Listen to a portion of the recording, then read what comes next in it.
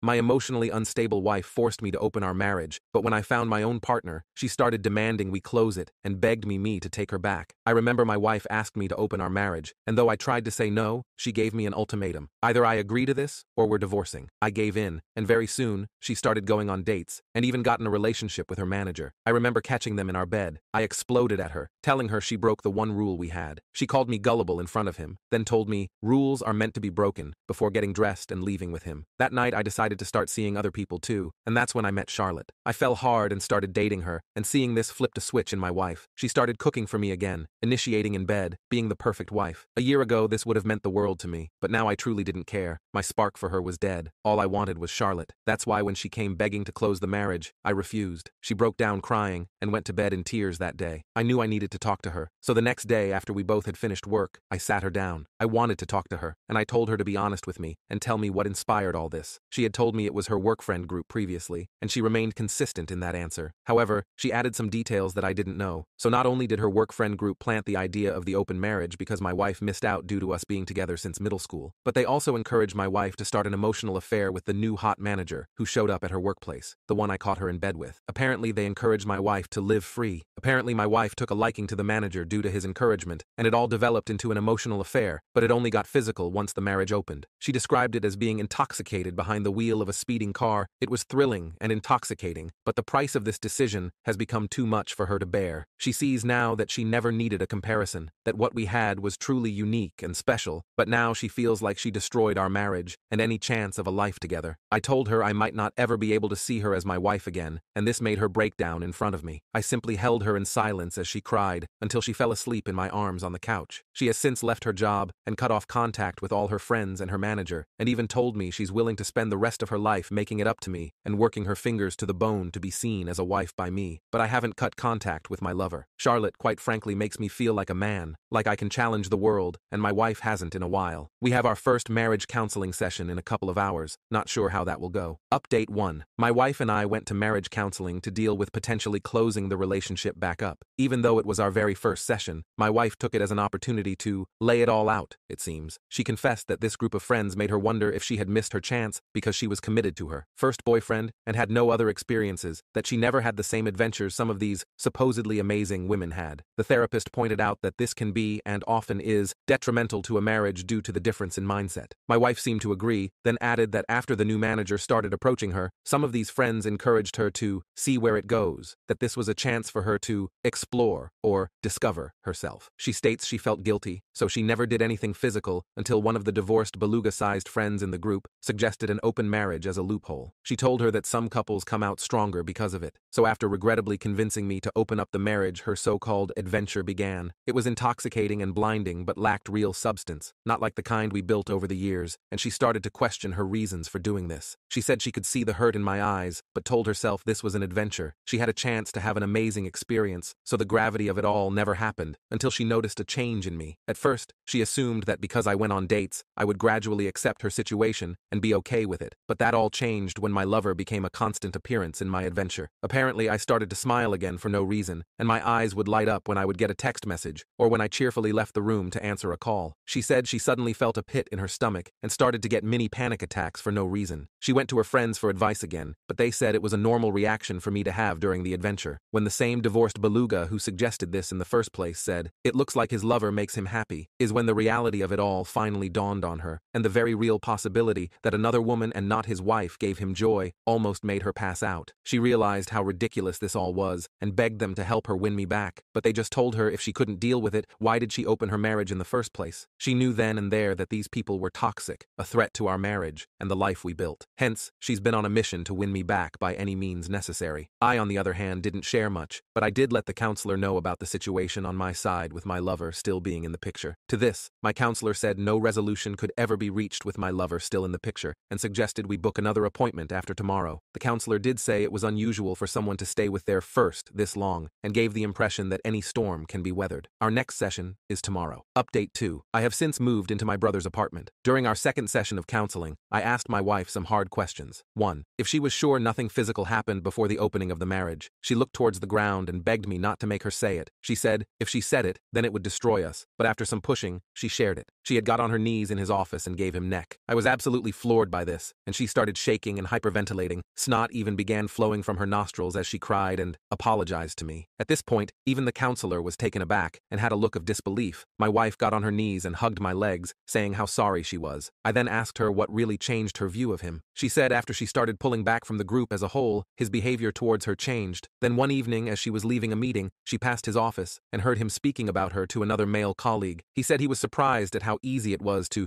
get her and how she is living proof that you can't trust the quiet ones. When the colleague asked if he actually fancied her, his response was that she was a pleasant distraction and that he had absolutely no intention of breaking up with his fiancée. He even added that this was simply to get it out of his system because the only woman who has ever understood him was his fiancée, and he didn't want to break up with her. He also mentioned how he felt bad for me, but you snooze, you lose. My wife, realizing that she was nothing more than a piece of meat to this man, added by the fact that she betrayed me for a cheap thrill, actually started contemplating taking her own life. She said she left her workplace and vomited in the parking lot. I then asked her if she loved him and if she stopped loving me. She looked me dead in the eye through tears and said she never stopped loving me and that he was just something different. She thought it was love, but now realizes how foolish that was. She squeezed my arm with surprising strength and said she knows she messed up, but she misses us. She says she misses the connection we had before all this. She even suggested we move away and start fresh, just the two of us, just as it was meant to be. I then told her it wouldn't be fair to my lover and that I need time away from her to process all of this. It was like she had a meltdown at those words. She started sobbing harder and saying incoherent things. She held on to me, as if I was going to disappear. It took some time for both me and the counselor to calm her down. The counselor managed to convince her that maybe time apart could help us heal. When we got home, I began to pack. My wife got a video call from her laptop. It was one of her former friends in tears. It turns out that after my wife resigned, this friend and the manager began a fling of their own, but apparently she had a pregnancy scare which caused him to basically turn into Dr. Hyde and Mr. Jekyll. To make matters worse, she had a boyfriend whom she apparently could see a future with him, and the only reason why she even had a fling was because she was curious of the experience. Her boyfriend found out because he discovered an email between the two